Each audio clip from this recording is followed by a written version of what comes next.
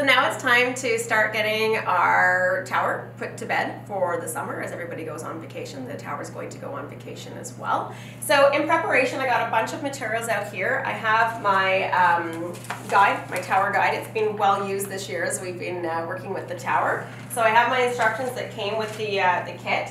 As well as some other supplemental materials that the program coordinator has provided for us. And something that I really want to mention too is that we are really fortunate to be able to be a member of this program.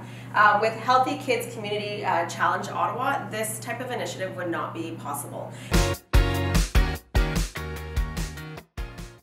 So take all the food that you have that is harvestable, give it to your office admin, give it to any of those special teachers in your school that you'd like to offer.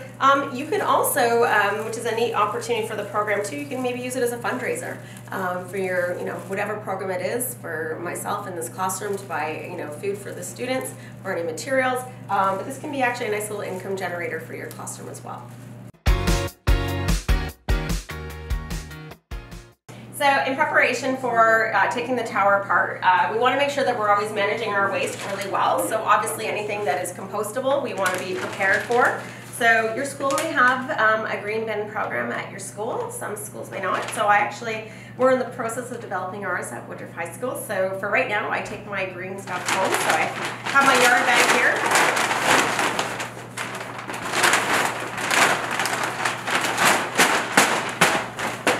You don't want to leave at school. You take it home that day.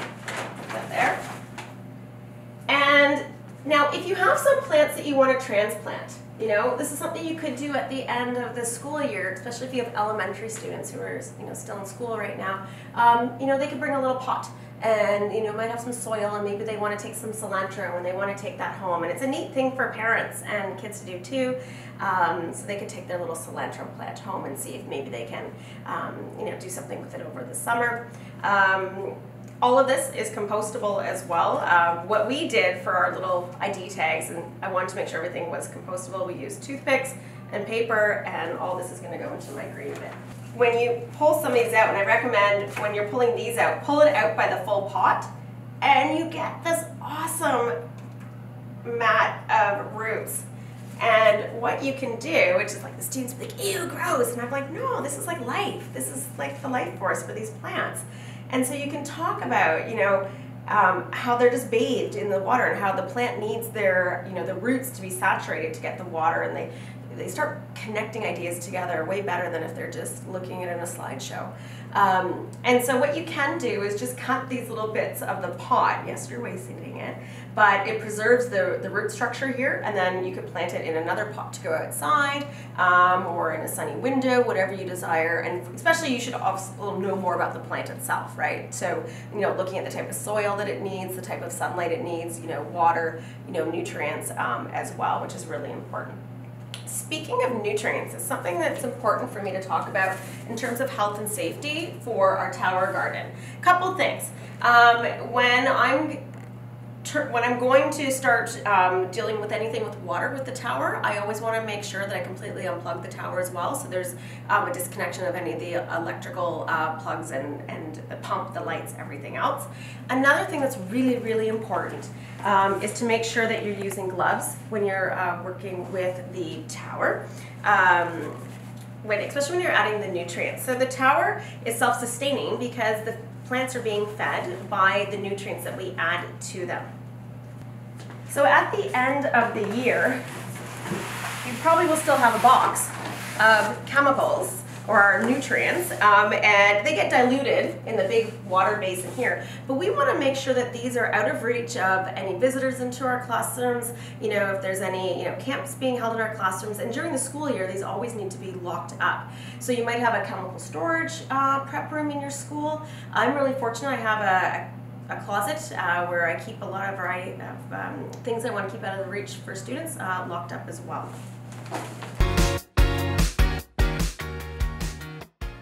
So if you're doing this with students and you have a couple of eager helpers, one thing that's really recommended is to make sure that you take the lights off beforehand. These are delicate. They're obviously vital for our tower garden, but little hands can make light work, but they can also make for things to get easily bumped around. So we want to make sure that we disconnect our tower. And I'm going to call upon my friend Simon to come help me with taking the lights off as well. It's always good to have a partner. Simon's an expert in the tower gardens and was the one that came and helped me set up in the fall, and really my mentor for the tower garden for the first part of the year. So Simon, disconnecting here, and then for storing these. Just carefully lift them out. There you go. Okay. Find a place to put them over the summer. Yep, definitely. So we'll lay them flat on one of our tables in here. Maybe you want to remove these clips so they don't get lost. And keep those separately. Great, thank you.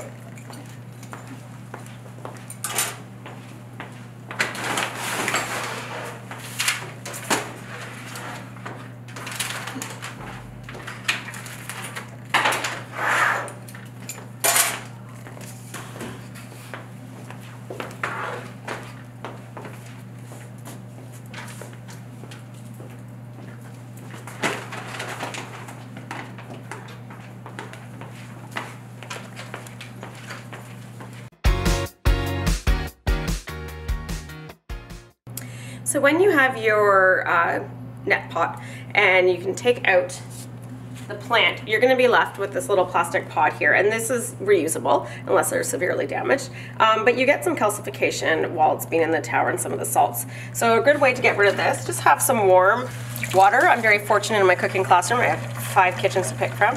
A little bit of soap, and then the vinegar helps out as well. And so you can just have those soaking while you're emptying those as well. And that's going to make your job a lot easier as well, just to be able to clean up everything and to make things efficient. This is something that your students can easily help you out with as well. It's always good to teach them how to clean up after having a fun experiment.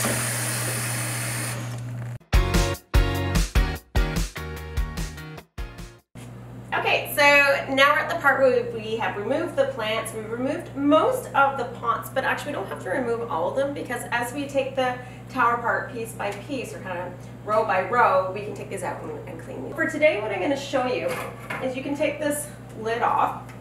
And once again, as you keep removing things, just put them into your warm soapy water over here and let it soak. So as you know, because you've been using your tower all year, you have the fountain part at the very top. And so usually what you could do is use a clear plastic siphon. You're going to attach it to the top of the fountain here, okay? And then it's going to go into a pail, or you could put it into your sink. Okay, ideally the sink could be really useful for you as well. I do recommend that you have some towels around just in case if you have any water spillage. You want to make sure that, you know, the floor, even though a little messy right now, but it's not wet. So if you don't happen to have a siphon, even though most kits come with them, we also want to show you another alternative way in just a little bit, where we can actually use just some jugs to be able to get most of the water out, and a couple other options on being able to finally dry the basin as well. Inside the top of your tower, there are 2 wing nuts. So I've removed one before, so if you're not familiar with what a wing nut looks like, it looks like one of those little maple keys with wings. And there's 2 of them on there. And so you want to unscrew those. All right, so now that you've removed those 2 wing nuts, you can, and just gently, because it might be a little bit firm, but take off the top part. Okay, and you might be surprised on what you find. Obviously, you know, water is going to have a little bit of sort of gunk in there, and this is why it's really important to wash it up for the summer, and then when you come back in the fall, you can put it back together. It's all going to be brand new for you to start, or for another school to start. Also, make sure you check the top part in here. There's a washer. And as you're noticing, I'm getting water onto the floor already, so I'm going to make sure I clean that up. Add a little bit more water in here. And actually, for this job, I'm just going to lay this on the floor. I'm lucky, since I'm in a foods room, I have some of these things, and I have my own washing machine. Okay, and so bit by bit, you're going to take these apart, and this is where it's actually really easy to take the pots out now. So if you remove the plants, it's really easy to take these pots out. Get rid of, you might still have some more roots in here as well. So have your compost bag available as well. Now this is going to go into the municipal compost, so it has a bit of a different facility than if you were doing your home compost or if you have a sort of a backyard compost. So the rock wool, okay to put in for our municipal one, but if it's your home compost, I wouldn't necessarily recommend it. It's not going to break down as well. So you're going to continue this. Now that we've removed 2 layers of the tower, we have these extension rods. So you just need to unscrew them, and then you'll be able to get the next set of layers. And make sure all the pieces that you are removing from your tower, you're putting in safekeeping, because you want to come back in the fall and to be able to put your tower together, or if you're passing your tower onto another school so they have the opportunity to experience this, our vertical tower garden, they have all the pieces necessary to put their tower together. So we take our wing nut and we want to remove the top one here. I couldn't grab it with the gloves, so for right now I can have one glove off. Make sure you don't lose these bits. So keep them all in one space. But after you're going to clean your tower, you're going to put it all back together again. So those parts shouldn't be walking away in those hour or 2 while you are cleaning your tower. So from this part here, what I need to do is I need to twist this. There's a wing nut underneath here, which you can't twist. So I'm going to twist this part here. Okay, so we've removed our pieces. I have my wing nut down here.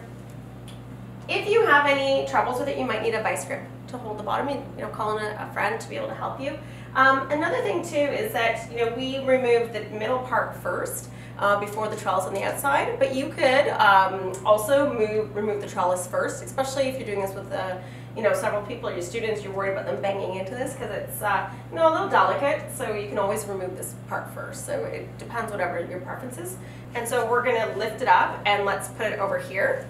So we'll make sure we put our lid to our tower garden. That's our water access in here in our tower garden. We're going to very carefully lift it a bit, and my partner here is going to remove the blue hose from the fountain bottom that's from the pump.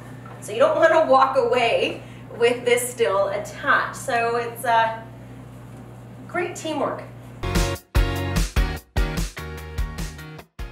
What we want to do is I'm going to get out any remaining roots, and I'm going to start using just my juice jug and emptying into the sink. I'm going to clear this area here. The neat thing is this is on wheels, so I can be able to wheel this around wherever I need to do so.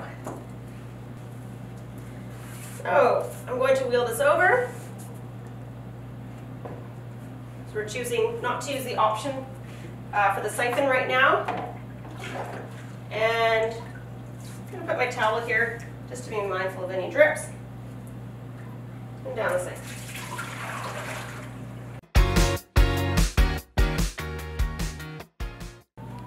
So we've finished emptying most of the water out of the basin of our tower. We're actually going to be lifting this up and pouring the last little bit of water out into the sink here. But what you want to do is remove the pump. So the pump is held on by suction at the bottom.